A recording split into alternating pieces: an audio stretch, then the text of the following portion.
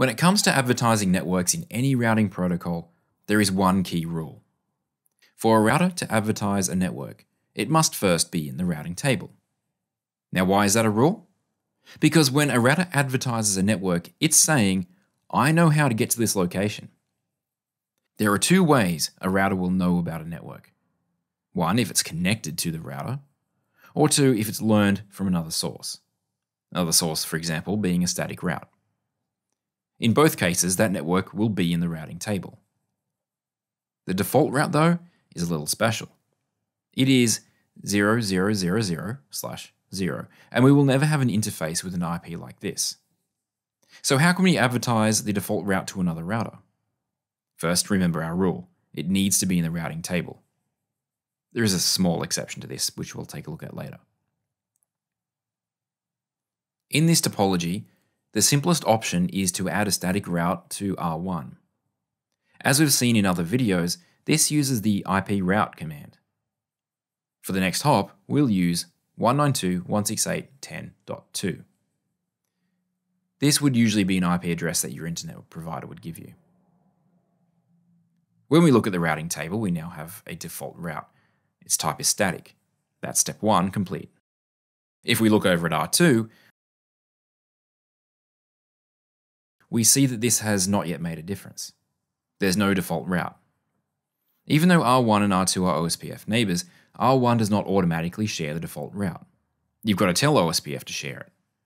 We do this under Router OSPF configuration area. Then we want to use a magical command, default information originate. This command redistributes the default route into OSPF, allowing it to be advertised. Redistribution is taking a route from one location and placing it in another routing protocol. In this case, we have a static route, and we're redistributing it into OSPF.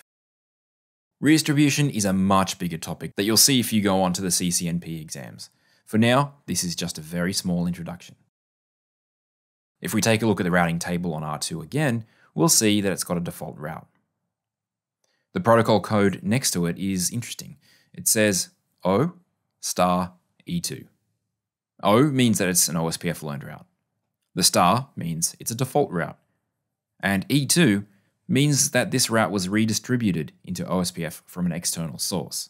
That is, in this case, a static route. So whenever you see E1 or E2, you know that it was redistributed into OSPF. So we know that the rule is that networks must be in the routing table to advertise them. Although I did say there was an exception. Take a look at quiz question 5. Put in a little bit of research of your own and see if you can work out how it's done.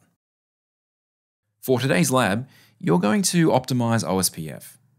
All the routers are working, but they could be better. You can take the skills you've gained over the last few videos and work through it.